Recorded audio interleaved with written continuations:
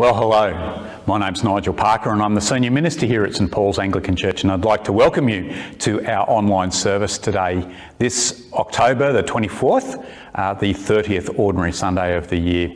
Today we're going to be continuing in our series in self-esteem, and we're going to be considering how we are fully forgiven, how that comes to us through our God, and I trust that's going to be encouraging to you.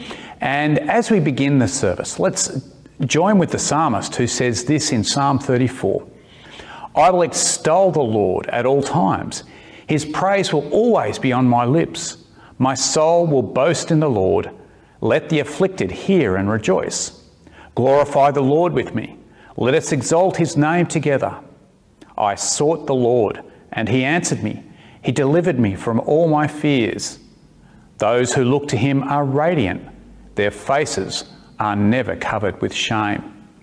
We rejoice with our God today, don't we? He is a good God, and he keeps us and he cares for us and he looks after us. We're going to hear a great hymn now. This is Before the Throne of God Above.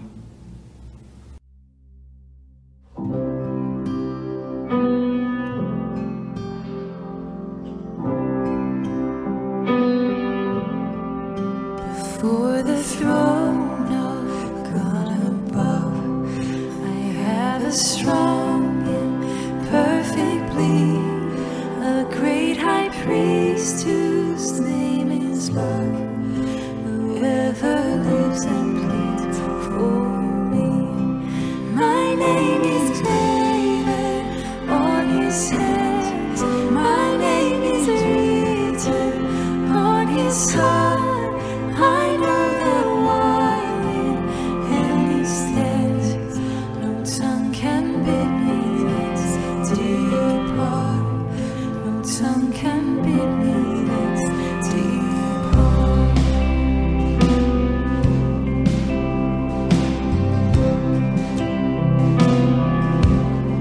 When Satan tempts me to despair and tells me of the guilt within, upward I look and see him there, who made an end of my sin. Because the sinless Savior died, my sinful soul is counted free. For God the just is satisfied to look on him and pardon me, to look on him and pardon me.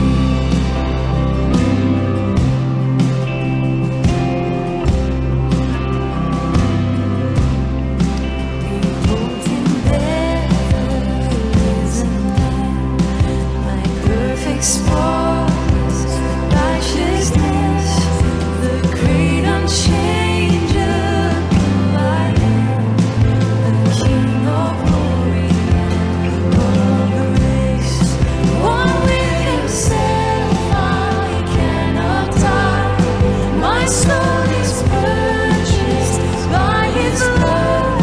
My life is hid with Christ on high, with Christ my Savior and my God, with Christ my Savior and my God. One with himself I cannot die. My soul is purchased by his blood. My life is hid with Christ on high, with Christ my Savior and my God, with Christ my Savior and my God.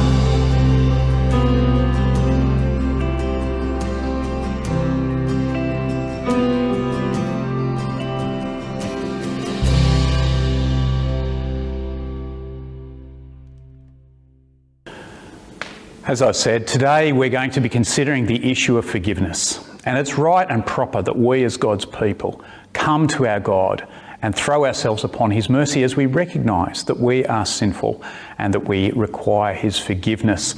So we're going to do that now as we come and we confess our sins, acknowledging our need of him and his mercy. And so we do that in this prayer. Heavenly Father, You have loved us with an everlasting love, but we have gone our own way and broken your laws. We are sorry for our sins and turn away from them. For the sake of your Son who died for us, forgive us, cleanse us and change us. By your Holy Spirit, enable us to live for you and to please you more and more. Through Jesus Christ our Lord. Amen. And of course, the wonderful news that the Bible brings to us is that our God is a forgiving God. He loves to forgive the repentant sinner, and he does that, and we are now forgiven, and so we rejoice in the freedom and the hope that we have in our God's mercy. We're going to go to prayer shortly, but just some things for your attention by way of notice. Now, of course, excitingly, next Sunday, October the 31st, at 8:30 a.m. and 10:15 a.m, we're going to be able to have our physical services here at St Paul's. We're going to meet in the church hall, but of course there are a few things, guidelines that we need to observe as we meet together, and they're just here for you. We're going to need to check in, to QR check in as we arrive and give a well-being affirmation. Please don't come if you're not feeling well. We're going to need to hand sanitise on entry and exit of the building. There'll be 4 metre square seating, and we want people to observe 1.5 metre social distancing. Unfortunately, we can't sing, and we'll need to wear a face mask at all times. As well as that, we're going to need to maximise the building ventilation by keeping the windows open, and we're going to complete a thorough indoor cleansing of the building after we've finished our services. And at this time, we're going to hold off on morning tea. Those are the conditions upon which we're able to meet. Please come along if you're able. It'd be great to see you at that time. Also, coming up this term, we have on Sunday, November the 14th, our 4th term gift day, and we're going to be supporting the work of CMS in this special offertory. Also, in December, we're going to be supporting Anglican with their Toys and Tucker appeal, and we'll give you more information about that in time, but that's something we do every year, and it's a great way of supporting people in need. Also, on Saturday, November the 27th, we're going to have a bit of a working bee around the church property. That'll be from 8 a.m. till 12 noon. If you can come along, that would be great. Just spare an hour or more. Bring your tools and your protective clothing. That would be great if we can join in that together. If you have any other needs, any other concerns, please don't hesitate to call me on my mobile, 0410 263 682. As I say, we're going to prayer now, and Murray's going to lead us in that. Good morning, everyone. My name's Murray, and I'll be leading us in prayer this morning. In 1 Chronicles chapter 29, verse 10, David says these wonderful words of praise to our God. Praise be to you, Lord, the God of our father Israel. From everlasting to everlasting, yours, Lord, is the greatness and the power and the glory and the majesty and the splendour. For everything in heaven and earth is yours. Yours, Lord, is the kingdom. You are exalted as head over all. Wealth and honour come from you. You are the ruler of all things. In your hand are strength and power to exalt and give strength to all. Now, our God, we give you thanks and praise your glorious name. Let's pray to our glorious God. Heavenly Father, thank you that you are great and glorious and majestic. The entire universe is yours, and still you care for us. Lord, thanks that you give us good things, wealth and abilities and honour. Thanks that you work through us. Please, Lord, help us to be generous with what you have given us in whatever ways that we can. Lord, thank you that you dwell with your people, that you established the tabernacle and then the temple to remind Israel of your presence with them. Thank you that your word tells us that you are the God who dwells with us, that we can remember Jesus as Emmanuel, God with us. Thank you that Jesus took on flesh, that he took on our sin, that he brings us back into your presence.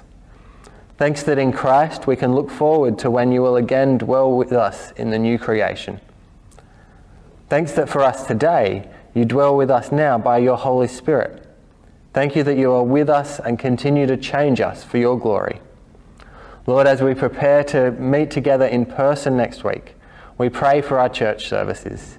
Please be with Nigel as he plans what they will look like with all the different restrictions in place.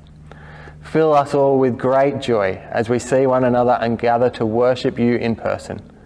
But fill us too with a greater longing for the day when we will see you face to face. Lord, as we return to our in-person services, give us all boldness and opportunities to speak about you to those around us. Please give us the chance to invite others to join us as we remember what you have done for us by sending Jesus to our world. Lord, we pray that your gospel may be declared loud and clear despite ongoing social distancing measures.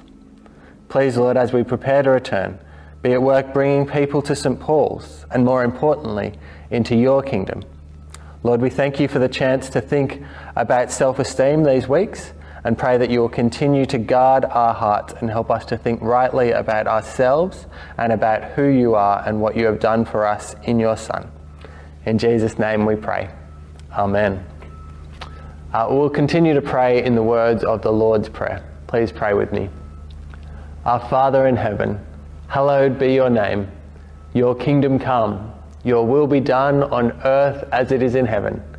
Give us this day our daily bread. Forgive us our sins as we forgive those who sin against us. Lead us not into temptation, but deliver us from evil. For the kingdom, the power and the glory are yours, now and forever. Amen.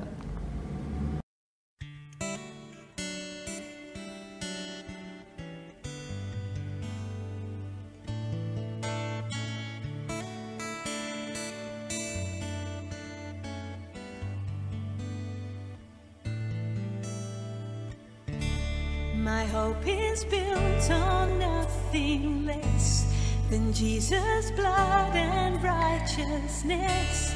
No merit of my own I claim, but wholly lean on Jesus' name. On Christ the solid rock I stand. All other ground is sinking sand.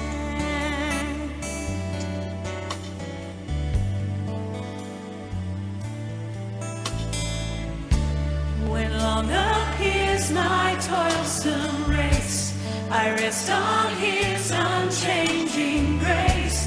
In every high and stormy gale, my anchor holds within the veil. On Christ the solid rock I stand. All other ground is sinking sand.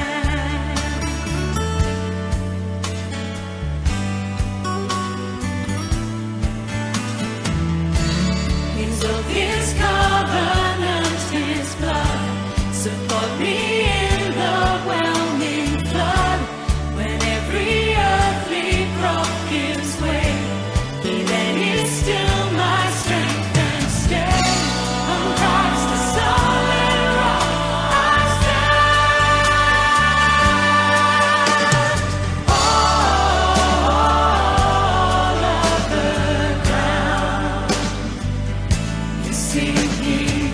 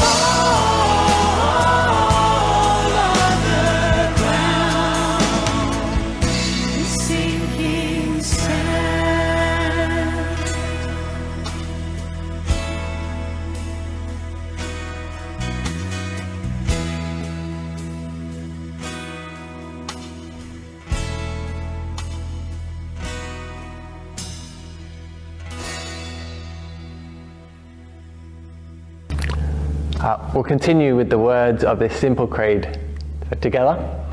With all Christians everywhere, we believe in one God, Father, Son, and Holy Spirit. The Father, who made everything, sent his Son Jesus to die on the cross for our sins. Jesus rose again as Lord of all and will return in glory to judge and to save. God sent his Holy Spirit to live in us, that we might grow to be more like Jesus. Amen. As we come to hear from God's word, let me pray for us that it will do its work in our hearts. Heavenly Father, give us faith to receive your word, understanding to know what it means, and the will to put it into practice. Through Jesus Christ our Lord. Amen. Our first reading for this morning is a great psalm, Psalm 103. Let me read. Of David. Praise the Lord, O my soul. All my inmost being, praise his holy name. Praise the Lord, O my soul, and forget not all his benefits, who forgives all your sins and heals all your diseases, who redeems your life from the pit and crowns you with love and compassion, who satisfies your desires with good things, so that your youth is renewed like the eagles. The Lord works righteousness and justice for all the oppressed. He made known his ways to Moses, his deeds to the people of Israel. The Lord is compassionate and gracious, slow to anger, abounding in love. He will not always accuse, nor will he harbour his anger forever. He does not treat us as our sins deserve, or repay us according to our iniquities. For as high as the heavens are above the earth, so great is his love for those who fear him. As far as the east is from the west, so far has he removed our transgressions for us. As a father has compassion on his children, so the Lord has compassion on those who fear him. For he knows how we are formed. He remembers that we are dust. As for man, his days are like grass. He flourishes like a flower of the field. The wind blows over it, and it is gone, and its place remembers it no more. But from everlasting to everlasting, the Lord's love is with those who fear him, and his righteousness with their children's children, with those who keep his covenant and remember to obey his precepts. The Lord has established his throne in heaven, and his kingdom rules over all. Praise the Lord, you his angels, you mighty ones who do his bidding, who obey his word. Praise the Lord, all his heavenly hosts, you his servants who do his will. Praise the Lord, all his works, everywhere in his dominion. Praise the Lord, O my soul. And our New Testament reading is from Hebrews chapter 10, verse 1 to 18. The law is only a shadow of the good things that are coming, not the realities themselves. For this reason, it can never, by the same sacrifices repeated endlessly year after year, make perfect those who draw near to worship. If it could, would they not have stopped being offered? For the worshippers would have been cleansed once for all, and would no longer have felt guilty for their sins. But those sacrifices are an annual reminder of sins, because it's impossible for the blood of bulls and goats to take away sins. Therefore, when Christ came into the world, he said, "Sacrifice and offering you did not desire, but a body you prepared for me. With burnt offerings and sin offerings you were not pleased." Then I said, "Here I am. It is written about me in the scroll. I have come to do your will, O God." First he said, "Sacrifices and offerings, burnt offerings and sin offerings you did not desire, nor were you pleased with them, although the law required them to be made." Then he said, "Here I am. I have come to do your will." He sets aside the first to establish the second, and by that will we have been made holy through the sacrifice of the body of Jesus Christ once for all. Day after day, every priest stands and performs his religious duties. Again and again he offers the same sacrifices which can never take away sins. But when this priest had offered for all time one sacrifice for sins, he sat down at the right hand of God. Since that time, he waits for his enemies to be made his footstool, because by one sacrifice he has made perfect forever those who are being made holy. The Holy Spirit also testifies to us about this.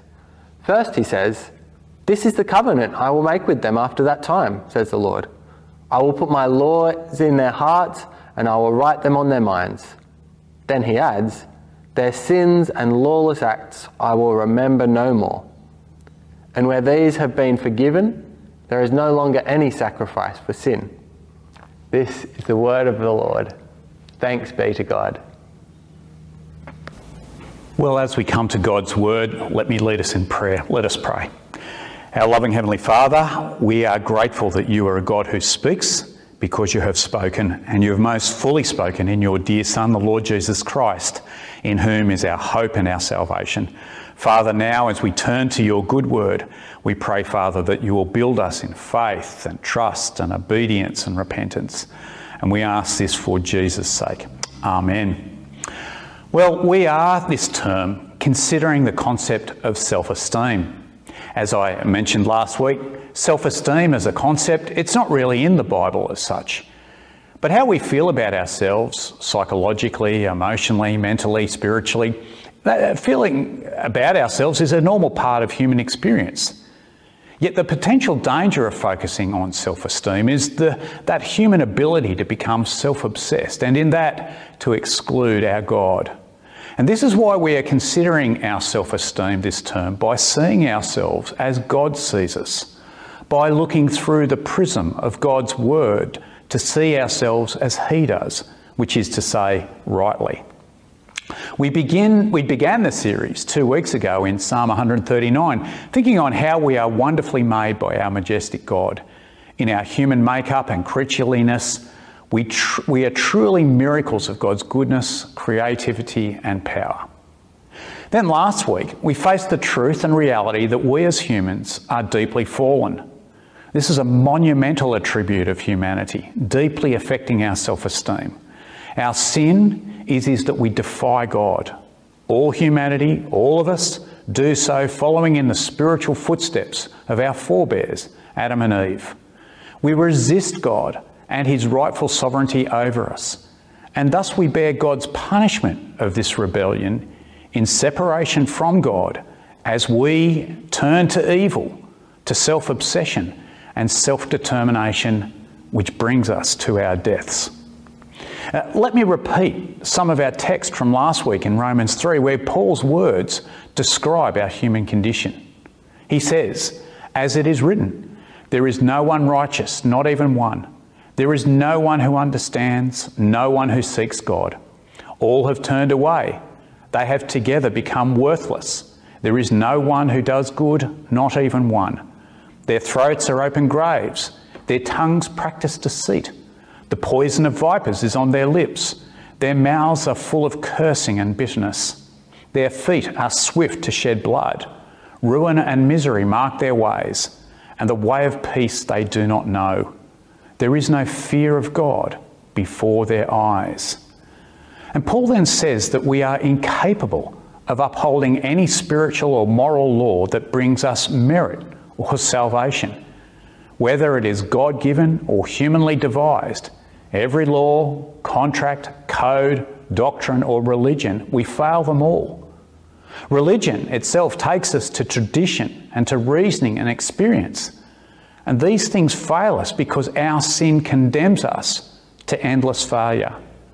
And the result is that because of this universal human failure in sin, we each and all are under God rightly condemned.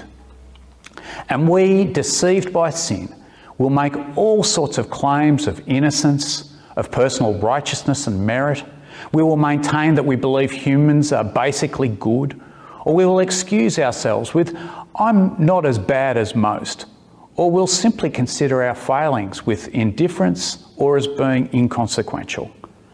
But all these responses are symptomatic of the fact that in rejecting God, we have not considered the seriousness of our sin. God is so affronted by our defiance of him. He has said in his word in Genesis 6, the Lord saw how great man's wickedness on the earth had become, and that every inclination of the thoughts of his heart was only evil all the time. The Lord was grieved that he had made man on the earth, and his heart was filled with pain. With our sin, there is a great impasse between us and God, and no matter what sacrifices we make in religion, it is never enough. In our sin, we are incapable of righteousness. So to avoid God's wrath and judgment, someone else must step in and bestow upon us an alien righteousness. So today we come to God's solution to the problem of our sin. And what this requires is God's forgiveness of our sins. And the big question is, how do we receive that forgiveness? Is it really possible that we can be forgiven, that we can be in a right relationship with God? Well, the answer that the writer of this letter to the Hebrews gives us is yes, we can be forgiven.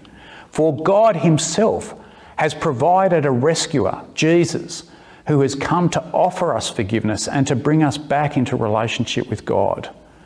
And this whole letter of Hebrews is about Jesus Christ. In fact, we could sum the letter up in two statements about Jesus.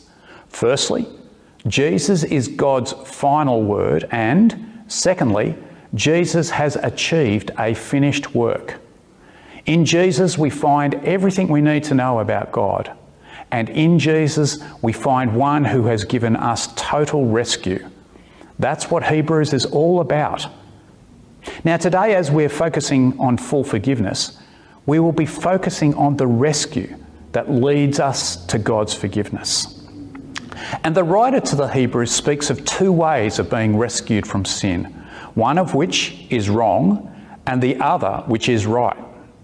Firstly, the wrong way to be rescued from sin is by religion that is done by us, and we find this in verses 1 through 4.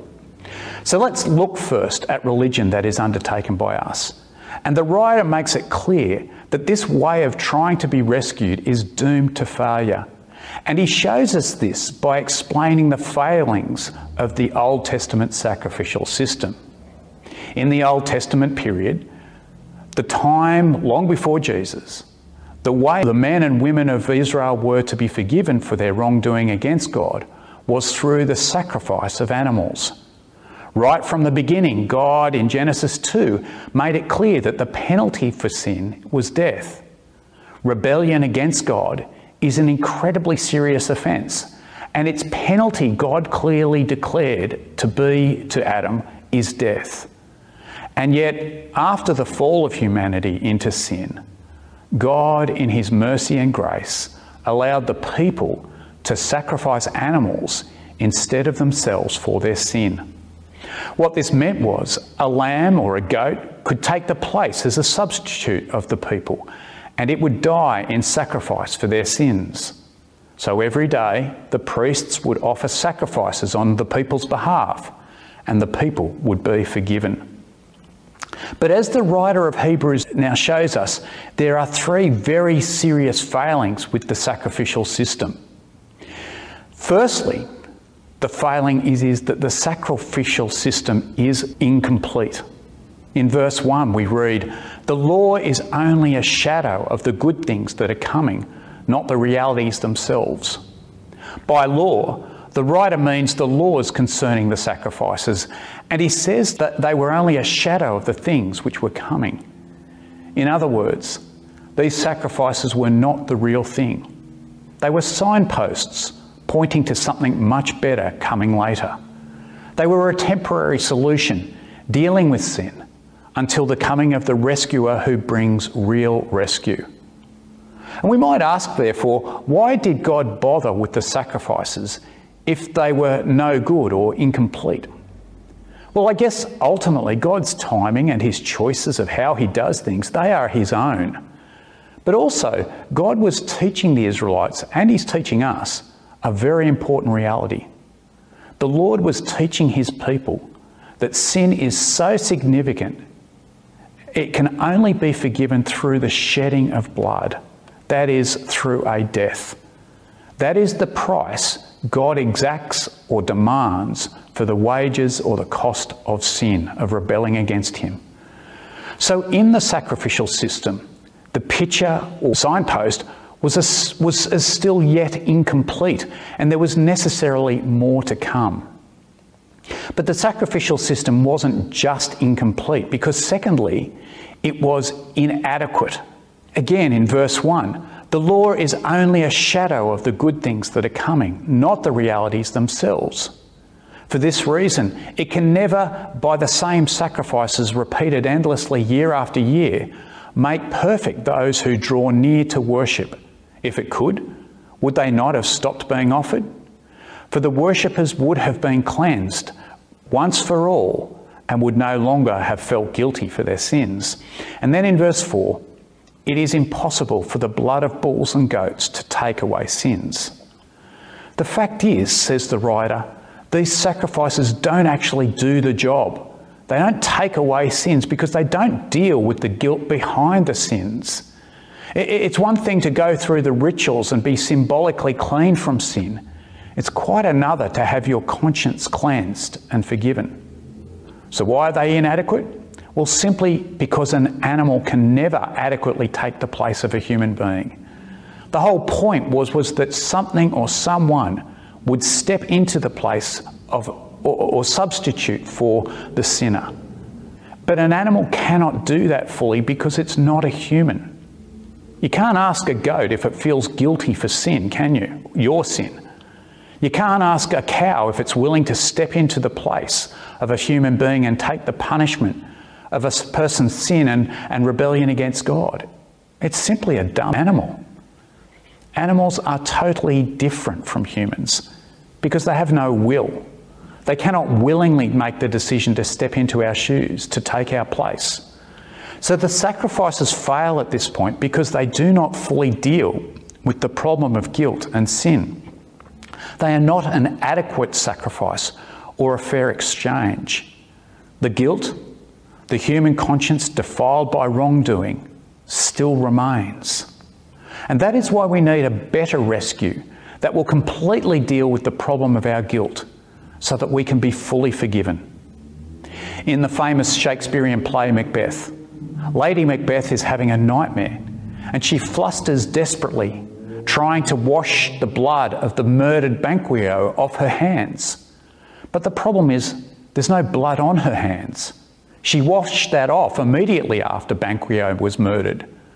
So the blood in her dream is her conscience, and she cannot wash the guilt away. It stays with her and hounds her for the rest of the story.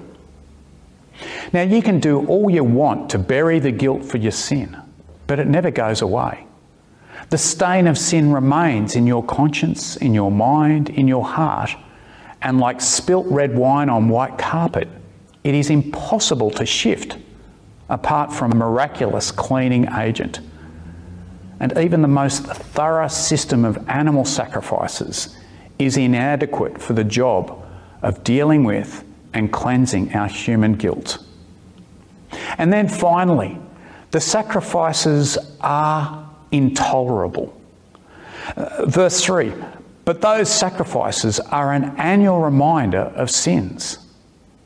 Every year in the Israelite calendar, there was a grand theatrical performance called the Day of Atonement, where the high priest would, before all the gathered Israelites, make a highly symbolic sacrifice for the sin of the nation.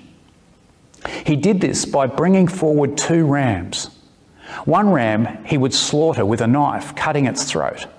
He would then take the blood of that ram, cover his hands in it, and then lay his bloody hands on the second ram. The second ram, stained by blood, would then be led out into the desert. It would be released, for in the blood covering it, the ram carried the sin of the whole nation off into the wilderness, where it would die. It was an amazing spectacle. But because of ongoing sin, the performance had to be repeated the next year, and the next, and the next, unceasingly.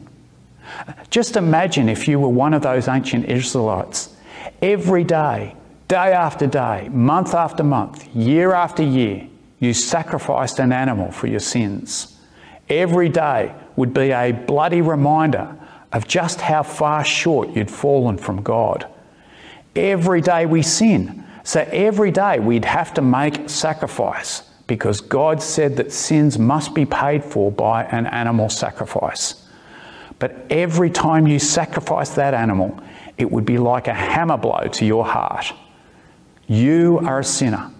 You are a sinner. You are a sinner, those sacrifices would say. And it would be never ending because you'd keep on sinning because that is our nature. And it would be unbearable. And our hearts cry out, oh, for a rescue that would deal with our sins once for all. Wouldn't it be wonderful if we could find a way of eradicating or cleansing or writing off the debt of sin once and for all, instead of having to come back to God every day with a bloody sacrifice? So essentially, it couldn't be through animal sacrifices that this heartfelt desire for cleansing, for forgiveness would ever be realised. Just as it can't be realised in constant religious experience or rigorous tradition or human spiritual reasoning and moralising, they are just like the ancient Jewish sacrificial system. They are ongoing and unrelenting. There it is. The animal sacrifices were incomplete, inadequate and intolerable. And the sacrificial system was always meant to only be a signpost pointing to a better rescue, a perfect rescue that God himself would provide in the future. The whole sacrificial system was a shadow of the coming reality. And in this exposure of the shadow and the reality, the writer is leading us to see the nature of the real atonement we need that would come into the world. You see, we need a rescue that is done for us, which we read of in verses 5 through 18. And so the writer points us to the coming of Christ into the world in verse 5. And he tells us that there is a true and willing sacrifice who steps forward in the midst of the bloodshed of the temple and says, "Enough, here I am. I'm the reality from which the shadows have projected. I'm the real sacrifice these constant offerings have pointed to." And this is what Jesus came to do. This is why his name means he will save his people from their sins. Jesus said of himself, "The Son of Man did not come to be served, but to serve, and to give his life as a ransom for many." Jesus came to die a violent, shameful death, like a sacrificial lamb slaughtered in the Jewish temple, because as God said, sin demands death. And God, in his infinite kindness, substituted his own Son for us, exhausting his wrath upon him whom he loved from all eternity, so that we could live for all eternity. The author David Wells, in his book Search for Salvation, explains Jesus' substitution on our behalf like this. He says, "Man is alienated from God by sin, and God is alienated from man by wrath. It is in the substitutionary death of Christ sin is overcome and wrath is averted, so that God can look on man without displeasure and man can look on God without fear." Jesus, our scapegoat, died the death of every slanderer, every pornographer, every bully, every murderer, swindler, adulterer, terrorist, of every sinner. And now, in verse 10, we have been made holy through the sacrifice of the body of Jesus Christ once for all. That phrase, once for all, is just so precious, because understanding it will transport you from the shadowlands of guilt and perpetual striving to the freedom of Christ's finished work. And to bring home these truths, Hebrews lays out the stark difference between the reality of Christ's sacrifice and the shadow of the old covenant. In verses 11 through 14, where we discover that the old sacrifices were continual, whereas Christ's sacrifice was once for all. The old sacrifices were powerless, whereas Christ's sacrifice was completely effective. The old priests had to stand for their constant work, but Christ sits, having finished his work. In Christ's death on our behalf, there really is forgiveness for our guilt, cleansing for our sin. There is a clean slate given to you by Jesus. It is for free and it is forever, and it comes to us only through Christ's once-for-all atonement. And the work of Jesus in the removal of our sin is so complete and so full that God even forgets our sins and lawless acts. Jesus' last words on the cross were, "It is finished." In the Greek, it is one word, which is tetelestai, which can also be translated paid in full. Thus, next to our names in God's accounting book, so to speak, written in the blood of Jesus are the words forgiven, debt paid. In our release from sin and in our forgiveness, our religious strivings can cease. We can know peace, such wonderful peace. Peace with our God, peace with our conscience, peace with our neighbours. This is what grace is, and it is what grace delivers. So as we finish, let me ask you two questions. Firstly, have you accepted the rescue of Jesus who died for you? This forgiveness is not given automatically.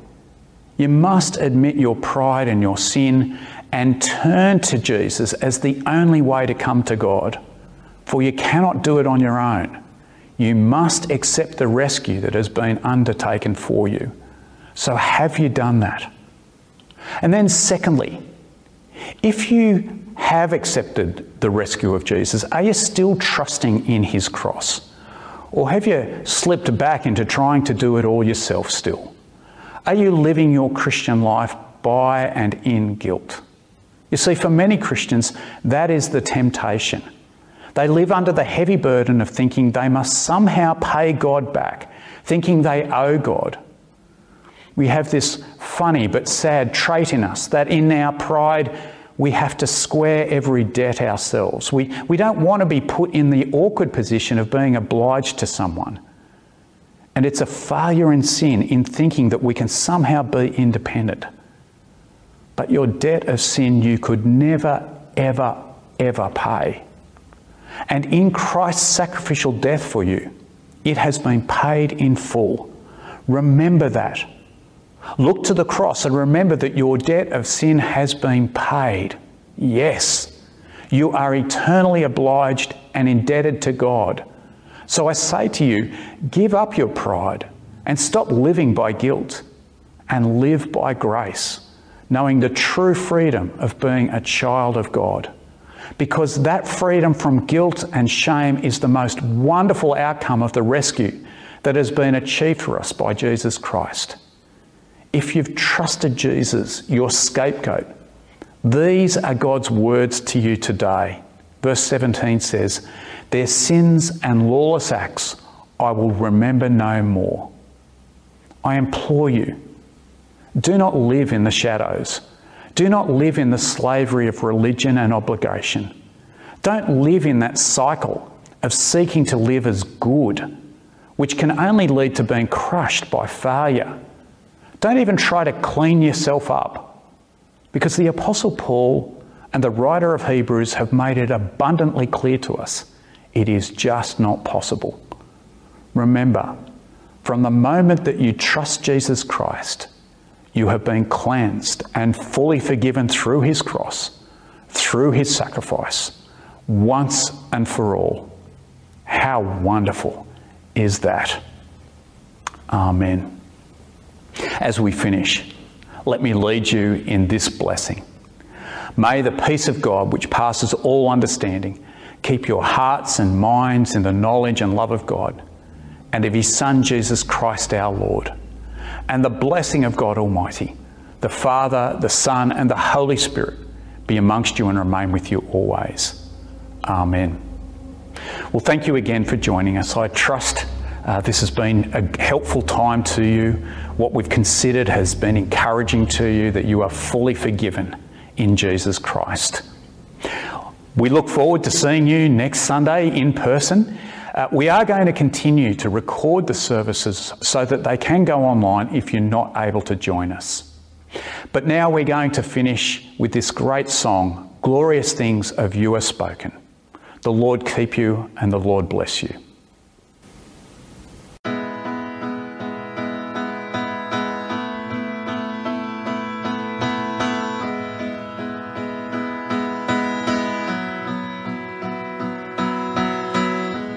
Glorious things of you are spoken,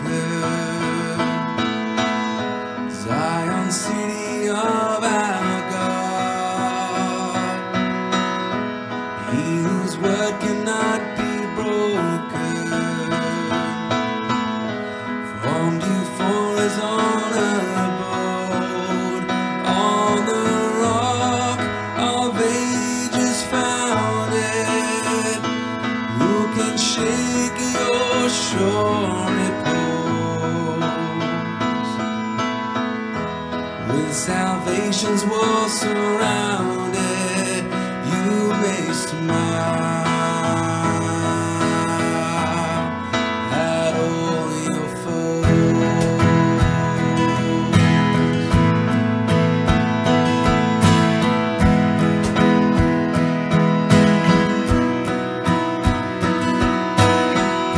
See the streams of living water springing from eternal love, will supply sons and daughters, and no fear of wandering move. Who can faint while such a river ever flowed with us to fade? Grace which like the Lord you give never fails from age to age.